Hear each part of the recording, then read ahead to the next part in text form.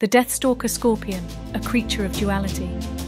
The deserts of North Africa and the Middle East are home to a fearsome arachnid, the Deathstalker Scorpion, Lyrus quinquestriatus. Renowned for its potent venom, this scorpion commands both respect and terror.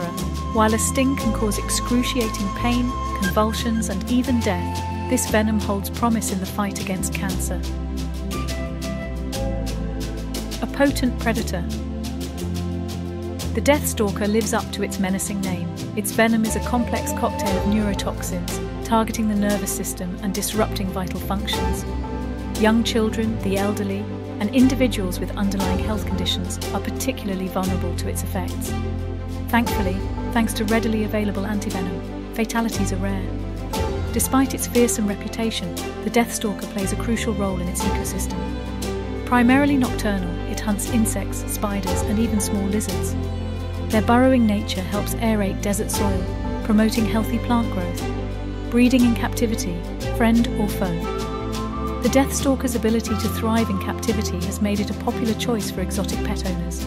However, due to its aggressive nature and potentially lethal sting, keeping one requires specialized knowledge and responsible care. Escapes can pose a serious threat, especially in households with young children or vulnerable individuals.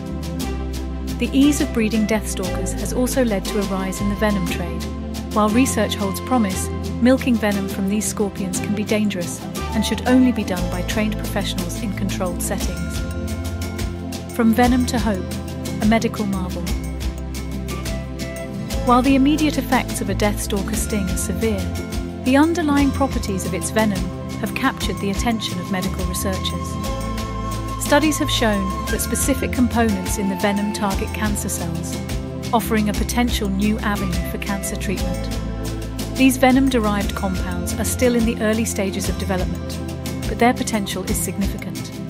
Unlike traditional therapies, they may offer a more targeted approach, minimizing damage to healthy cells. Further research could lead to breakthroughs in the fight against various cancers.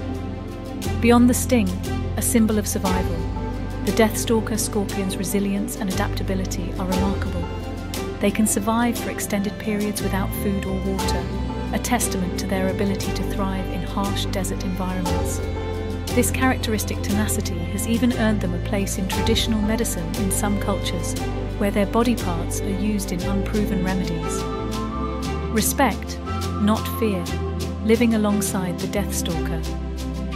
While the Deathstalker's sting demands respect, understanding its role in the ecosystem and its potential medical applications paints a more nuanced picture. Conservation efforts focus on protecting these creatures while minimizing human-scorpion encounters. Educating communities about the Deathstalker's behavior and the importance of seeking medical attention after a sting is crucial. Additionally, responsible exotic pet ownership practices minimize the risk of escape and ensure the well-being of both the scorpion and its keeper. The Deathstalker Scorpion is a complex creature, a reminder that nature often presents us with contradictions. With a healthy dose of respect and continued research, we can learn to coexist with this fascinating and potentially life-saving arachnid.